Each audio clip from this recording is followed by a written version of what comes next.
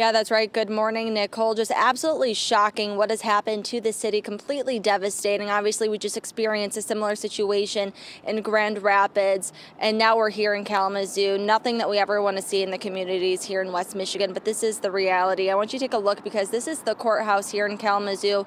You can see that this was hit. If we take a closer look, you can see some of the glass shards that are still on the ground. Not much, as a lot of it was picked up, but we do have boarded up doors. And then even if we take a look over here, as we step up, you can see these windows that have been broken into. And if you take a look at it, I mean, this is somebody's office. I can see paperwork, I can see computers.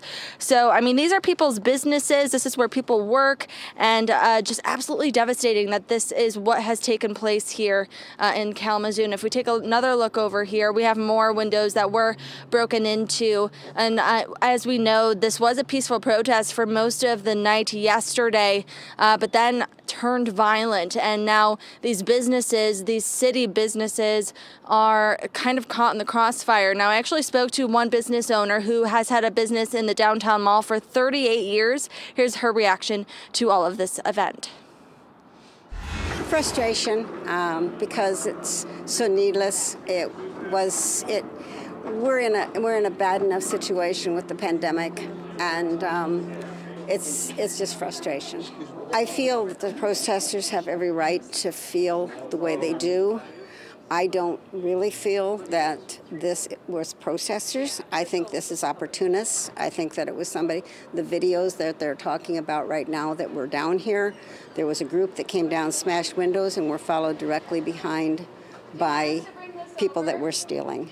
And so I don't think we can, Now, she and other business owners that I spoke to, and as well as Alyssa, she even said in her last live hit that business owners she spoke to said that they could see their businesses live on air being destroyed, as we've had crews out here all night. So obviously something that they do not want to wake up to, but the response from the community, strangers, employees, has just been remarkable this morning. Of course, we're going to cover it all and show you as this city tries to rebuild and put it all back together. But for now, in Kalamazoo, Savannah Fish, Fox 17 News. All right, Savannah, thanks. And officials